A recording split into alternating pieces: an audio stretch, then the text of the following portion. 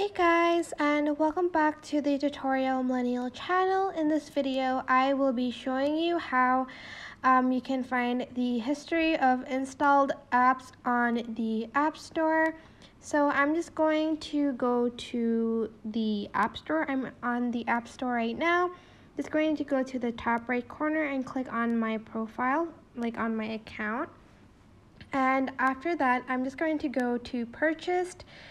And these are the apps that I have installed on my phone and have deleted it. As you can see, there's one that the one that says opened is installed on my phone, but the rest I have installed and I have deleted them. And you can also find the one not on this iPhone, but this is just the one for all of it. As you can see, these are the ones that are deleted, and this one has the one that's not deleted.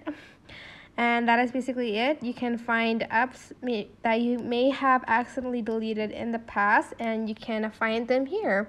And that is basically it. I hope this tutorial was helpful for you guys. Don't forget to like, comment, share, and also subscribe to this channel if you haven't done that. If you have any questions, just leave it in the comment section down below and I will try my best to answer them all. Thank you so much for watching. Bye!